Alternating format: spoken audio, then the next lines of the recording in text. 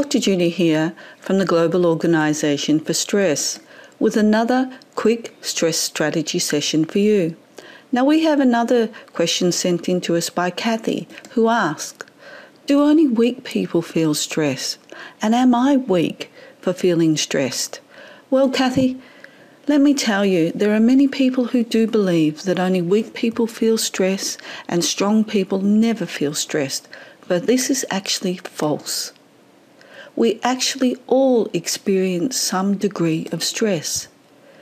It is neither about being weak or strong, and in fact, it is about your own unique experience of stress, because everybody experiences stress in their own way. Everyone experiences stress slightly differently and unique to themselves. And instead of people focusing on deciding someone is weak for experiencing stress or strong because they do not show their stress, instead of placing labels on people, it is more important to not be critical of others or critical of yourself and accept that we all have stress in our lives.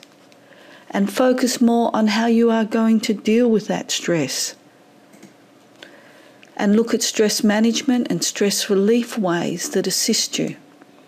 You see, life is too short, Kathy, to focus on whether you are being weak or strong because you experience stress. It is more important to focus on how you will deal with the stress in your life. Have we got you thinking now? You know, we've many bright ideas to share with you. We'd be delighted if you consider becoming a free member of the Global Organisation for Stress and picking up your own free copy of 101 Ways to Less Stress. We look forward to greeting you as our newest member of the Global Organisation for Stress.